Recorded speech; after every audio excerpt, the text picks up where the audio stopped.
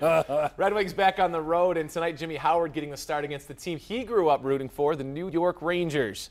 Meanwhile, the buzz surrounding a guy who didn't make the Wings roster is only getting louder. Anthony Mantha, the last guy sent down to Grand Rapids before the Wings finalized their opening night roster, lighting things up in the AHL.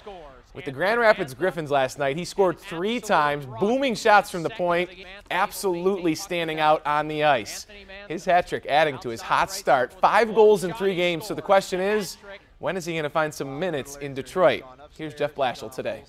When I see 5 goals in 3 games, when I hear that he's playing the right way, when I hear he's doing those things, now he's starting to get to a dominant. You want the player to dominate the level below to make sure he's ready to do the same thing at the level above. It's impossible to expect a player to be big-time offensive up here if he wasn't down there. So I think that's a great, I think he's taking great steps in the right direction. Now he's got to be ready to jump through the window of opportunity whenever that window comes.